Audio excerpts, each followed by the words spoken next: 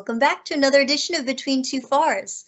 I'm Warneke Miller here once again with Ted Rowe, who is the Chief Counsel at Johnson Space Center. We've had some wonderful discussions on the transformation that NASA's been going through the last 2 decades and the impact that that transformation is having on how we do our contracting work. Today, we're going to focus on the terms and conditions in our contract and the difference between how we used to do business and how we're seeing business being impacted today. Ted, what are some of the things that we need to be looking for as we move ahead? Yeah, absolutely. So, we've seen this trend that for service-based fixed price, generally multi-awardee contracts, we're having all of these different programs, right? It's this NASA's from a mission human spaceflight perspective is really decentralizing rather than centralizing. In the past, for instance, under the Apollo program, we had one Apollo program. We didn't have a Saturn V program. We didn't have a command module program. We didn't have a lunar rover program. We had one Apollo program. But now we've kind of split all that up. We have an SLS, which is an analog to Saturn V. We have Orion, which is an analog to crew module, and the service module, where even Orion has split up between, a NASA-funded Orion capsule, and then an ESA provides the service module. And we never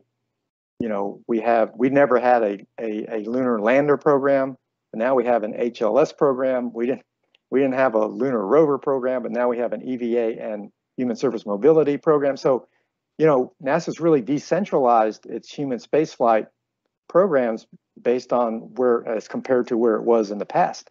And because it's decentralized, we're seeing different types of service-based fixed priced, generally multi-awardee contracts, which I guess is kind of expected.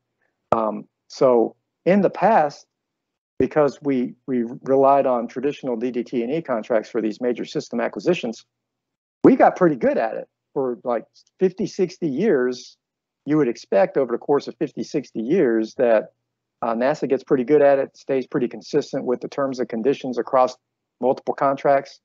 And so, one contract, typically you can expect the same, the vast majority of the same, provisions in one contract versus another. But now that NASA has decentralized its programs as it relates to human spaceflight, and has adopted this service-based fixed price, generally multi-awardee strategy for acquisitions of its major systems, but now we're calling them really services. There's nuanced differences. For instance, at a high level, CRS crew resupply, commercial resupply, and CCTCAP, commercial crew transportation capabilities, they're end-to-end service-based contracts. So DD&T, they do the design, development, test, and evaluation and provide the service. You compare and contrast that to Gateway for power propulsion, PPE, as well as HALO, which is the habitat and logistics outpost. It's just DD, it's design and development, and then they're supposed to provide us those systems, and then we integrate those modules. So NASA actually is going to perform the integrated testing, the T, and the evaluation, the E. So it's a different, nuanced model between Gateway and CRS and CCTCAP, and that's going to result in different terms and conditions. And so we need to be aware of those different terms and conditions. We can't just say, oh, CRS is the same as HLS. No, it's not. There are nuanced contractual provisions, and that's going to affect our procurement CLF folks. That's going to affect our IP CLF folks. They have to have at least a high level understanding of the difference and an awareness of the major differences across these different contracts. And the contracts, there are a lot of them. We looked at a previous, episode where we actually did a timeline and looked at all these different contracts that are following the service-based model. They include, procurement contracts. We also have to be aware of barters that are going on, international agreements that are going on, funded Space Act agreements that go, all different T's and C's, you know, and so it's very important. How is industry's input impacting the T's and C's that we see in our variety of contracts? What voice do they have in this? So that's a good lead into the next collateral consequence. And we talked about it in a previous episode that in the past, NASA relied on really politics for its development efforts. But now, because we're partner with industry partners, and they answer to different, you know, higher level folks, such as their investors. So industry drivers are really affecting what development they do and how they develop, you know, space systems. And this is going to permeate into T's and C's.